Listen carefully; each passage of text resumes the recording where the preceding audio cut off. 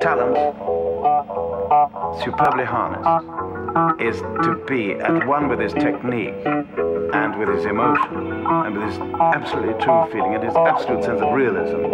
It must ride absolutely with technique as a jockey must ride a horse. It must be one animal.